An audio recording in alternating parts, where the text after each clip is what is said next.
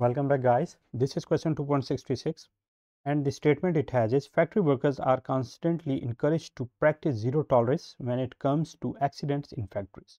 Accidents can occur because the working environment or conditions themselves are unsafe. Okay, so either the working environment or conditions are unsafe. On the other hand, accidents can also occur due to carelessness or so-called human error. So there are basically the two causes of the accidents. One are the unsafe conditions, while the other one are the human error. Okay, so these are the two main factors which has been found out by the data available in the industry or in the factories. So in addition, the workers shift 7 a.m. to 3 p.m. day shift, 3 p.m. to 11 p.m. evening shift, or 11 p.m. to 7 a.m. graveyard shift may be a factor. There are also some factors which are the time shifts, which has been divided into 3 shifts. During the last year, 300 accidents have occurred. The percentage of the accidents for the condition combinations are as follows. So this is the data of the this is the data of the accidents in which I have listed the shifts, also the unsafe conditions, and also the human errors as well. If an accident report is selected randomly from the 300 reports, so I have to find out what is the probability that the accident occur on the graveyard shift. So I have to find out the probability that the accident has occurred in the graveyard shift. So in order to solve it, let me solve it here. This is the solution, and in order to find the solution of part A, what do I have to do? I have to find the solution of graveyard, and in graveyard shift I may have either unsafe condition or human error as well. So the probability of it, let me write it event A. So the probability of event A would be what? It would be the 2% and 30%, which in probability is basically 0.02. Okay, and 30% is 0.30, and I have to add them together because this graveyard is composed of this graveyard shift can have accidents due to unsafe condition or human error as well. So therefore the probability of it is 0.32, and that is the solution of part A. Similarly, now moving towards the part B, what do I have to do? What is the probability that the accident occurred due to human error? Okay, so human error can be the event in which I have to find the probability of the event.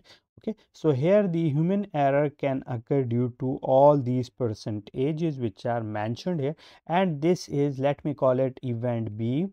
Okay, and this would be what? This is all the column which can be either day shift, in evening shift, or in graveyard shift, in which I have human error percentages given here. So therefore, in order to write them in the form of the probabilities, what I have to do, 32% is 0.32 probability, plus 25% is 0.25, and also this 30% is 0.30.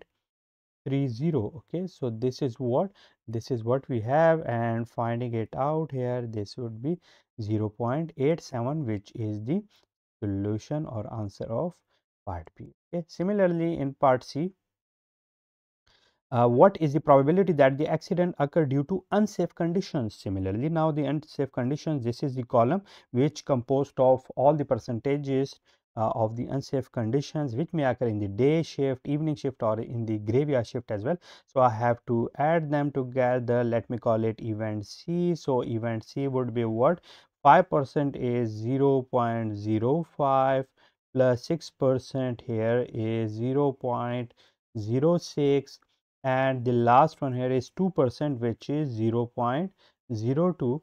Okay, so let me add them together and I will get here 0.13, and that is the answer of part C. Okay, the last one here is, what is the probability that the accident occur on either the evening or the graveyard shift? Okay, so evening, here I have to find out what.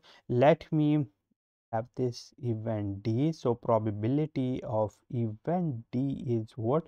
That would be the probability that the event will occur, the accident will occur either on the evening. So let me write it evening or graveyard shift. Okay, so let me EUG. Okay, so or we can also find it out. These are the two conditions with which we have to find out the probabilities. Okay, so these are the two, or we can also find it out from all of these conditions by what?